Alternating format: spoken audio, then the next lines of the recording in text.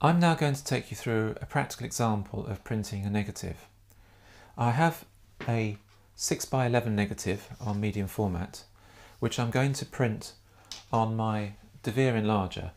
This particular enlarger uses a multi-grade head, and for this particular head I have a special version of the analyzer.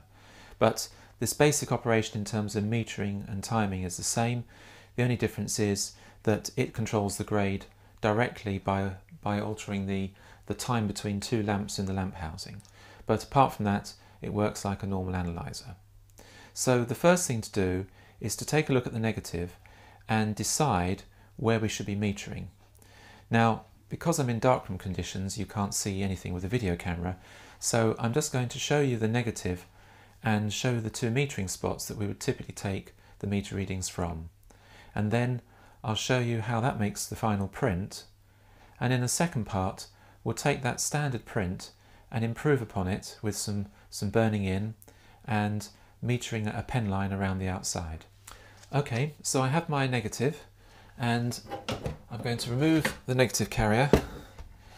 And in my negative carrier I have a glass on top and a mask underneath, so the glass keeps the negative flat, and because the mask is that much smaller than the actual full 4x5 negative carrier, it allows it to be centered up. So I'm going to pop that back in the carrier and lower the head.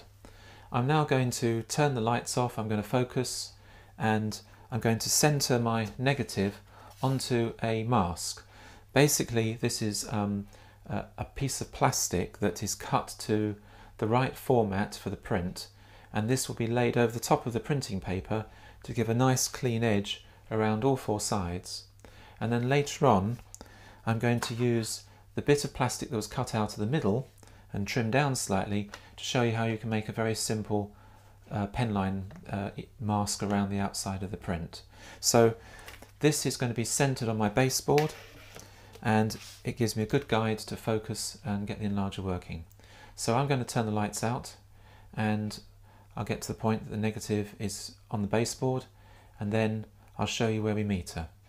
Okay, I've got my negative on the baseboard, and what I'm going to do is meter two spots.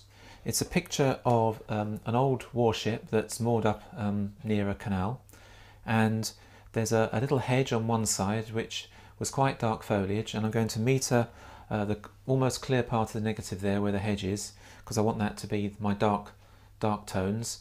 And then there's a sky in the other corner where there's just faint hints of cloud, and I'm going to meter those, and they're going to be my light end.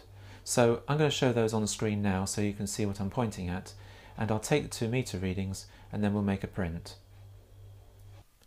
On the right hand side you can see where the first reading was taken in the bush, which just shows details of leaves, and on the left hand side one taken in the sky which shows the clouds. Okay, the noise you can hear is the fan of the enlarger, because the amount of power in the bulbs requires a cooling fan.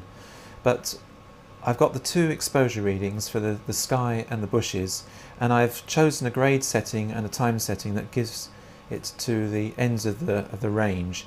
I think actually I want the sky to be a little bit darker, so what I'm going to do is slightly alter the grade and just increase on the exposure a little bit. So I don't really want the bush to be too dark, so I've just come in a little bit from the ends of the scale. I don't really want a soot and whitewash effect. So I'm going to make a print exposure at this setting.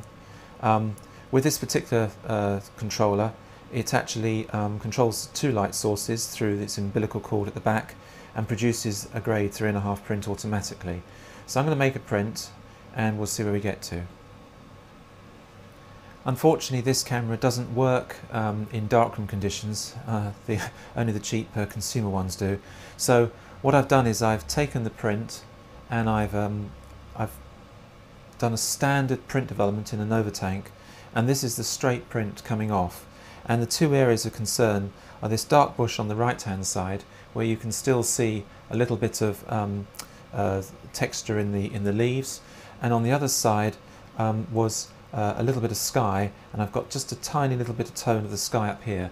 Remember that this print is actually a narrow print. The corner of the print is actually here, and you can just about make out there's a difference in tone between the two.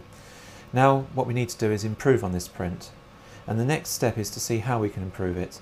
And I think the best way to do it is to put a pen line around it, which will keep the sky from bleeding into the background of the paper, and the other is to perhaps tone it in a little bit on the sides and at the bottom to bring the print closer in together.